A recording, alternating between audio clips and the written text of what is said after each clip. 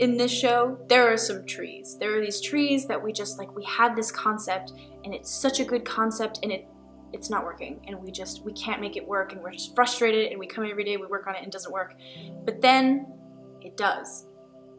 Then they fall beautifully and magically and everyone in the crowd goes, you go, that's it. That's why I'm here. That's why I do the things that I do, so that people can come in and feel the magic. Because the audience doesn't know that it was hard. The audience doesn't know that you came in 10 hours a day for a week. They don't know that you had to go through 17 prototypes for the thing to happen. They just go, wow, that happened and it was effortless and magical. And that's why I keep doing it. My name is Morgan and I'm a senior theater major at Pacific Lutheran University. I mostly work with scenic painting and carpentry. I've done a little bit of design, but while at PLU I've done just about everything. So I've done sound design, I've done lighting design, I've stage managed. Basically, I've done everything behind the scenes that you don't usually see in a theater production. So, you know, all the people who move things backstage, people who paint the set, people who build the set. As a tech crew member, I work 5 days a week, 2 hours a day to build the sets. So I come in, I help cut the lumber, put the things together.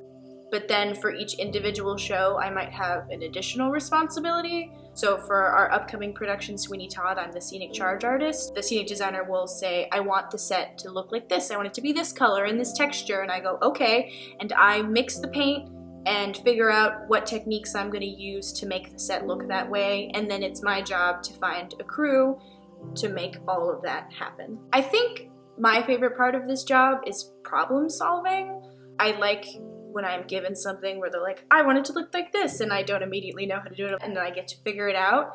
And also collaboration. I like being able to work with a bunch of different people, and sometimes you might not know exactly how you want something to look or how you want something to work, but you have this whole group of people that you can just be like, hey, I have this problem or I have this idea and I'm not sure how to make it happen. And there'll be 6 people that are like, I know how to do that. Like, let me help you. Oh, I have an idea. Most of the time, the challenge is at the deadline. That, you know, it's February 1st and this show opens February 28th. You got 28 days to build an entire set, paint a set, teach all the lines, teach all the blocking, all, like, everything needs to be done in 1 month.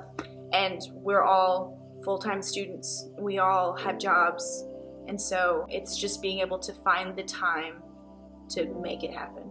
Hopefully, I would like to be a resident scenic charge artist at a theater, meaning that I'm just on their staff and every show I'm the scenic charge artist, so I have steady work, but it's like I get to work on a new show every month or so. Came to PLU and I met some theater professors and they were like, do some theater, and then I was like, okay, and then 2 weeks later I was a major. That's the thing. I tried it and I was like, oh, I live here.